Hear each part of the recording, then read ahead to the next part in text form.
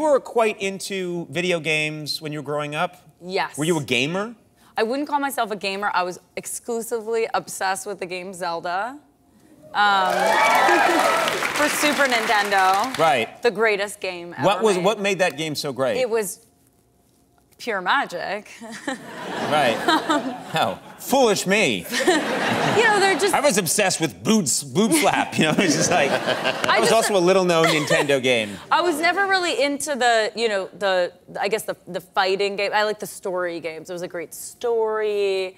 You know, it was You get nostalgic for those old. Do you play any new games now? Do you ever... I don't so much now. I actually have a couple game systems, but I don't really play now. When I was 12, though, I had this Super Nintendo I got for Christmas, and I got so obsessed with Zelda that I realized that I was addicted to playing it, and I gave my system away because I realized I could, you know, that I was spending hours on hours playing. And so you went cold turkey. That was very responsible of you.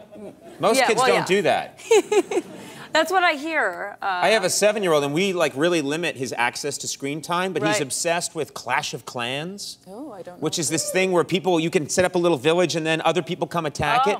And to be a good dad, I was like, I'm gonna do it with you. So I set up a little village. Every morning, I check my clan, and they've kicked the crap out of me in the night. So every day begins with me in, you know, I've had my ass kicked. My village has been destroyed. I'm upset. That's terrible. My son's laughing. Well, the whole thing with playing is I realized my mom would say I had like an hour or something to play, and then when she'd come to pull me, I'd be like, no, I'm about to get to the dark world, you know, and it's really upsetting. I really was invested. It turns children into Gollum, and they're like, I must have my precious, you know. Yeah, exactly. My precious. Right? That was good. Thank you. I love that.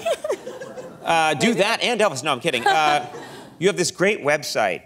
Hello Giggles? Hello Giggles. And it features just things that are upbeat and positive for people to check out. Sure. And I was looking at it the other day, and I got kind of lost in, you have puppies and kittens and fun things, and then there's one that's just seahorses. Mm-hmm. Seahorse came. Yeah, let's show that. It's just really nice.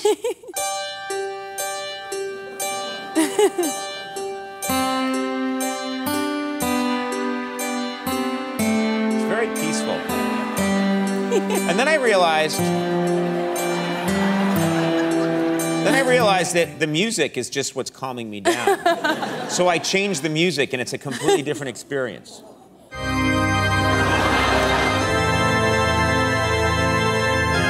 It's all strangling. It's strangling. I know, I've never seen seahorses seem so evil. Yeah. So you know, and why do they strangle each other? Did you know that was part of your website? They're all strangling each other? I don't know. I'll work on it.